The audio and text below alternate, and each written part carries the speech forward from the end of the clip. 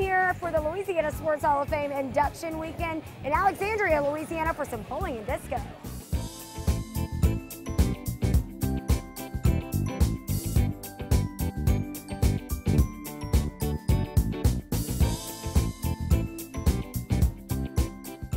Well, for us, it's a really big honor and pleasure to be a sponsor here. We're based out of Natchitoches, and of course, that's where the Hall of Fame Museum is based, next door to our corporate office there in Natchitoches. So proud to be here.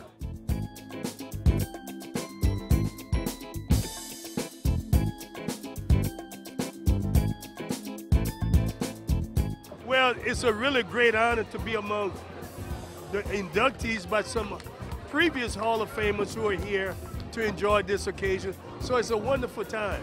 I had a whole bunch of good players who produced for me on and off the field. And to be a Hall of Famer as a coach, you have to have good players and a good team.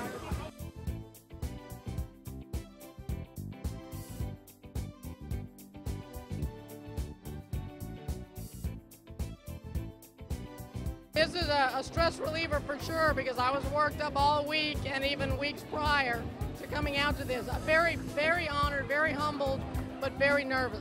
It's unbelievable to have all of these people that have been inducted in the Louisiana Sports Hall of Fame show up. I mean, you've got people from all over the state and even out of the state here, and the bowling alley is full. I mean, you can't ask for any more people. So it's been, Ronnie and the Hall of Fame board has done a really good job putting this thing on. A humongous thing for the community and helping them to build, getting people in there and get them involved in the community, so it's a really good deal.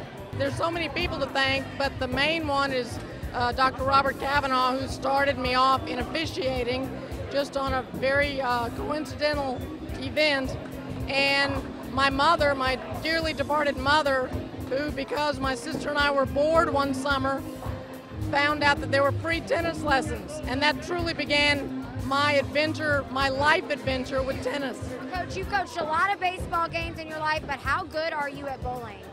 I used to be good when I played it regular. Today I'm really rusty, and I did get one strike, but I threw 3 in the gutter.